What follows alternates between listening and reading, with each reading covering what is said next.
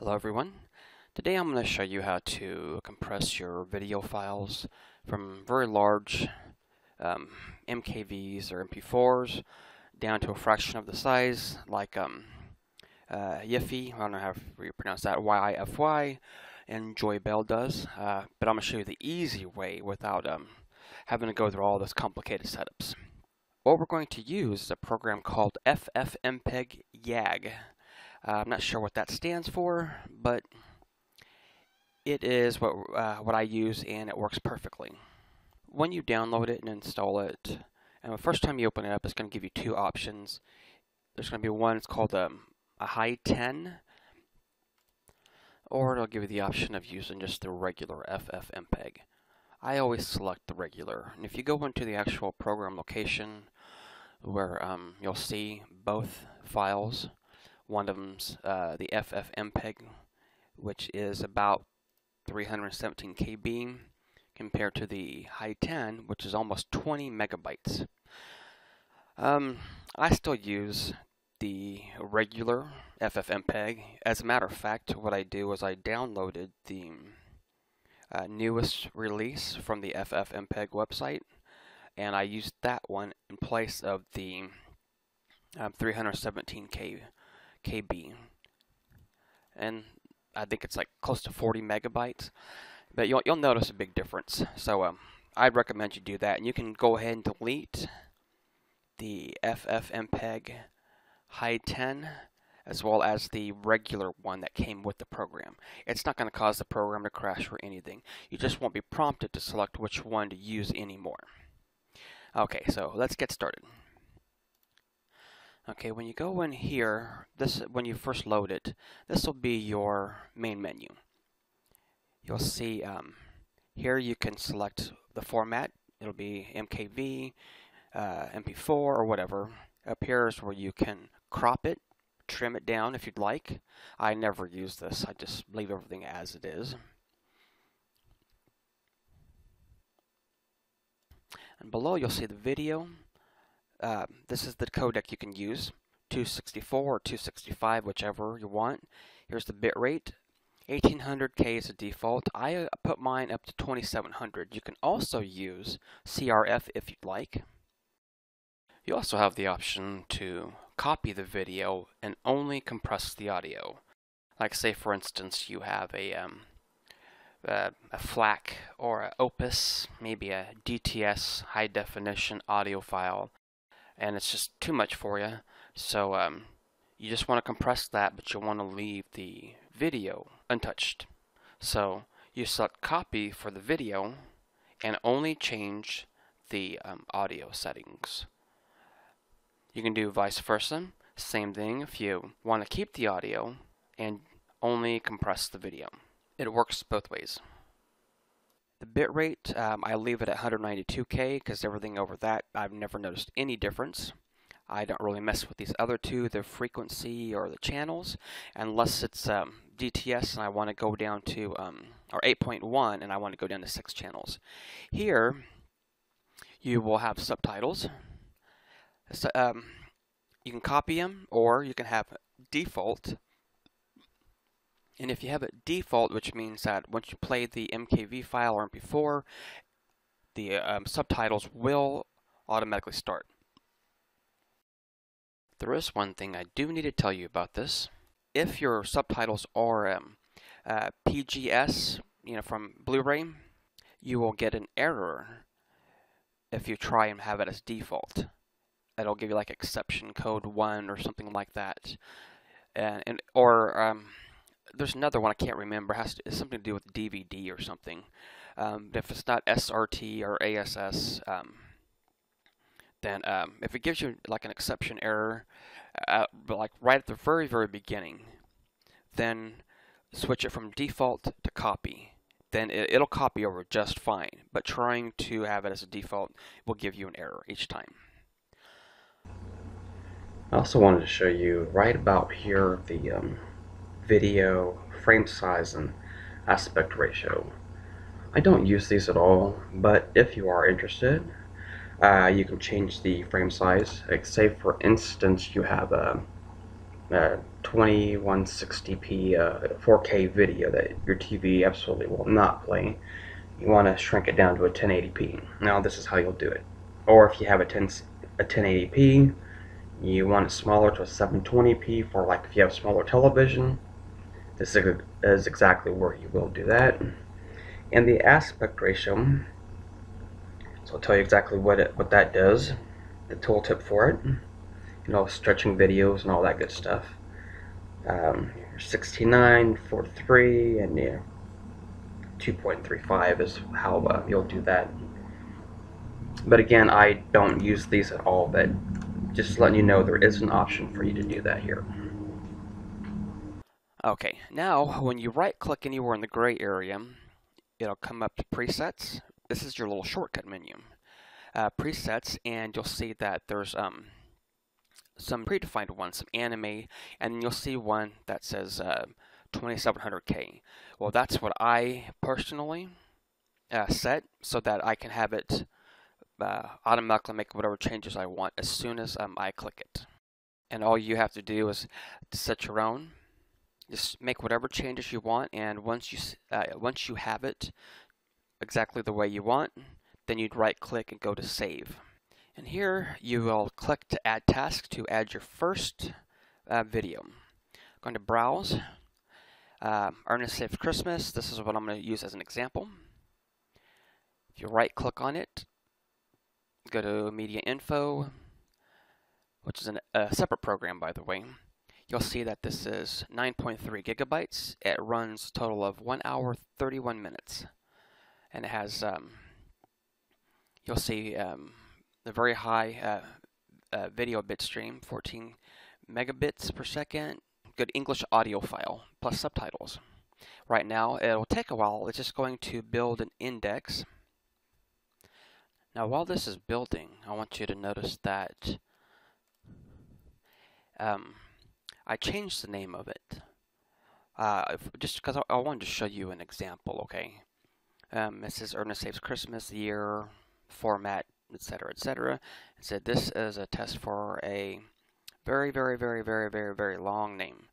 Okay, there's a reason why, because you will come across this at times where there's the file name's just too big, and it doesn't really give you an error.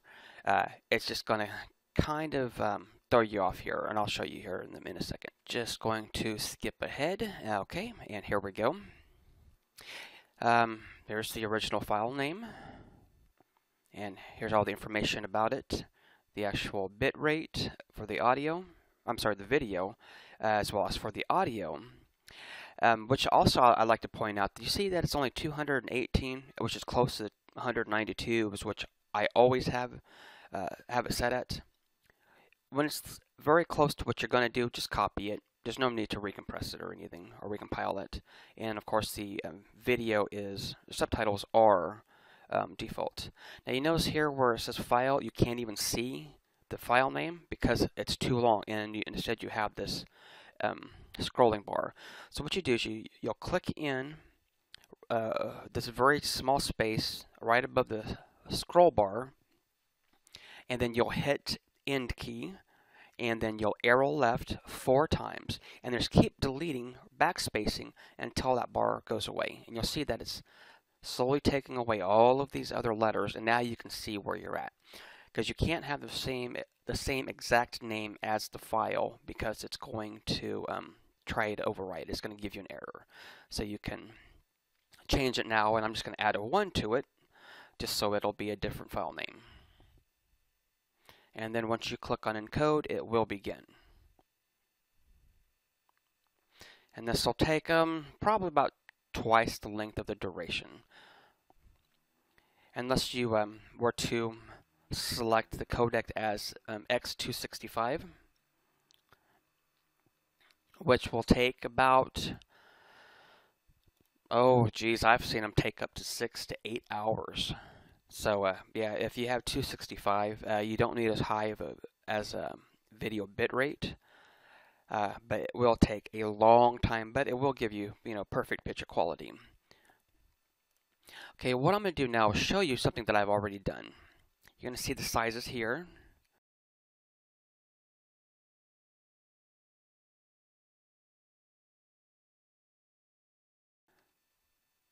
This is the original file, Wishmaster 1997 movie. You'll see that it's almost 8 gigabytes, and it's for an hour and a half long. Here's the video details as well as the audio details. You'll see that it's FLAC, which is a pretty big file right there, and 8 gigabytes, and this is what I've recompressed it to by the same settings you just saw. You'll see that now it's 1.79 gigabytes. It's still the same length, and I showed you the video details below it for the video as well as the audio. And this is a overall bitrate, which is 2851. Now let's take a look and compare the two, okay? Just so we can see the difference in them. I'm going to start this up in VLC. And you'll notice that the subtitles are playing. Just going to skip around so you can get an idea of what it looks like. See, the video quality is pretty good. It's a little grainy, but that's okay. It's an old movie because we're going to compare it, but you see it's really clear. It's not blocky at all, like a lot of file systems, or like a lot of videos are nowadays that people just go into it and, well, I do a really bad file of it. Now let's go ahead and watch the same thing in the original file so you can see the difference between the two.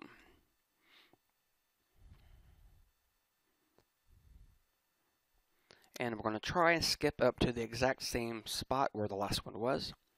And you'll see it's pretty much identical to the other one, except for it's about 4 times as big a file.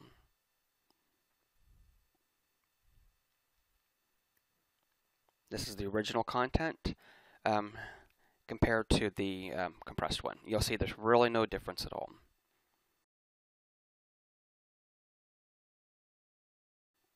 See, there's the subtitles that will automatically come on. If you'll notice, there's no subtitles in that movie, but they are hidden in this, or they are included in the subfolder. And here, there's no subtitles at all. But most players, like on your TV, won't read this subfolder with the subtitles in it. So I'm going to show you how to do that real quick, just to copy them into it, and it'll take about a minute or two. Let's close out of here. We're going to open up a program called MKV Toolnix, another free download. And I'm going to drag and drop it over the file that I've just compressed.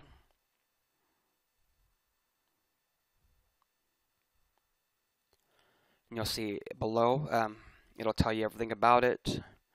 The entries, the global tags, and all that. I don't know what those mean. I just leave them alone. You can delete them if you want, or uncheck them. Then you just right-click, go to Add Files, and then browse for your subtitles. And it'll automatically insert them. Right down there, you'll see them at the very bottom. You'll highlight them, and we're going to set it for default track because I want it to automatically play. Or you can just leave it like it is and turn them on if you don't want it to automatically come on. You'll see that it copies over very fast. All it does is copy into the same file the subtitles so that you can have them with your new file.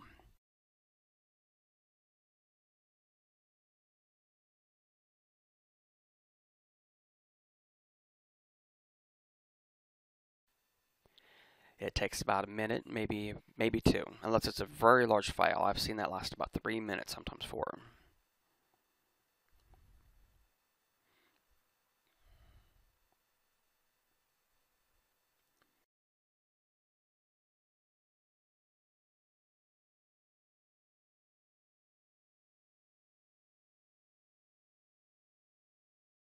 Okay, and once it gets to 0%, it'll be done, and your new file, you'll notice the text.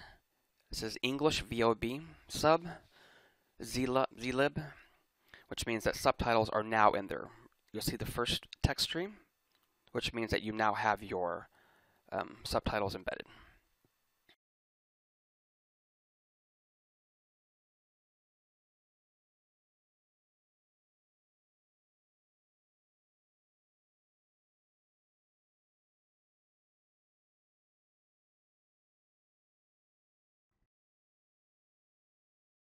Hey everyone, there's one last thing I would like to talk to you all about. It's about increasing the audio for a video that you have that's just plain bad. Okay, say, yeah, you have a video and you have the volume up to 100%, and you can still barely hear anything. So, how can you fix this? Okay, here's a command that you can use. Let me increase this real quick.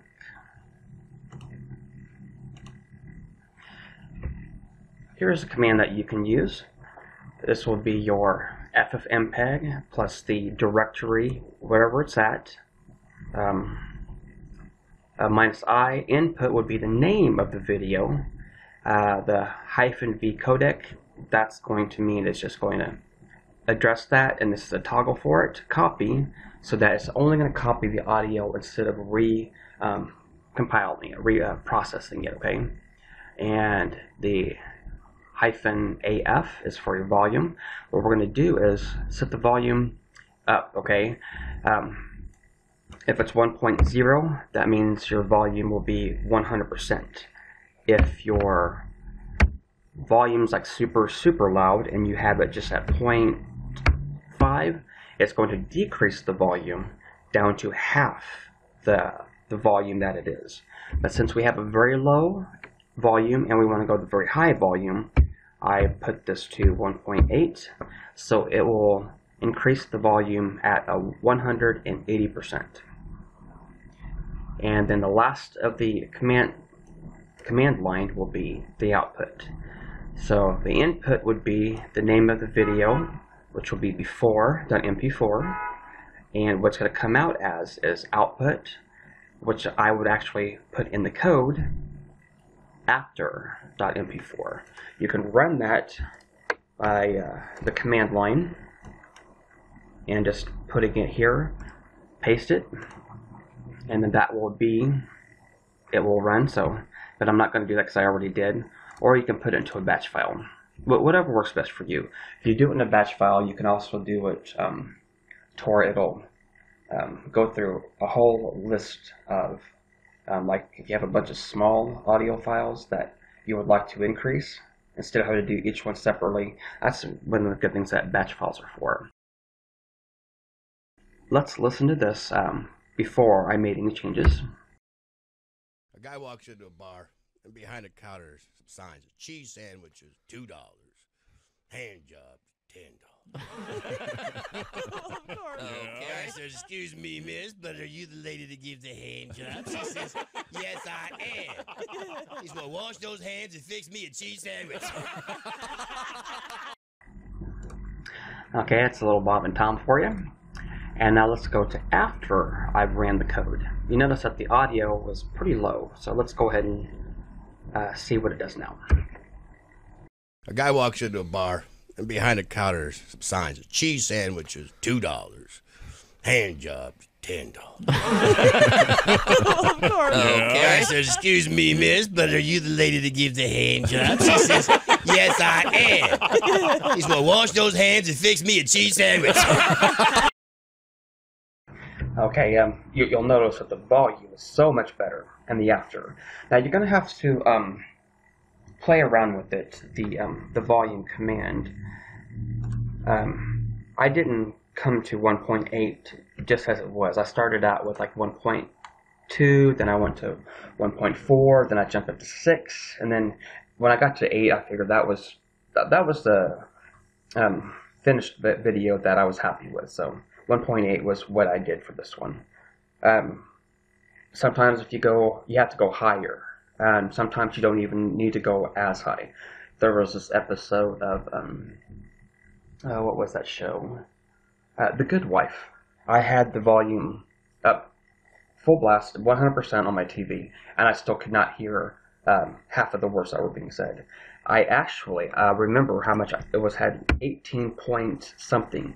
That's what I ended up having to put in to make it come out to where it was equal to all the other video files that I had. But yeah, this is the command for it, and unfortunately there's no way to do this in the program that I just showed you, the FFmpeg YAG. It's not an option yet. Hopefully it will be in the future, but if you need to increase the audio, this is the command to do it, and I'll put it down there in the description so you can just copy and paste it. It'll be easier for you. Okay, well, that's all I have for you this time in this video. Thank you for watching. If you don't mind, please subscribe and leave a comment and hit the thumbs up for me. I really appreciate it. Thank you. Thank you for watching. Bye-bye.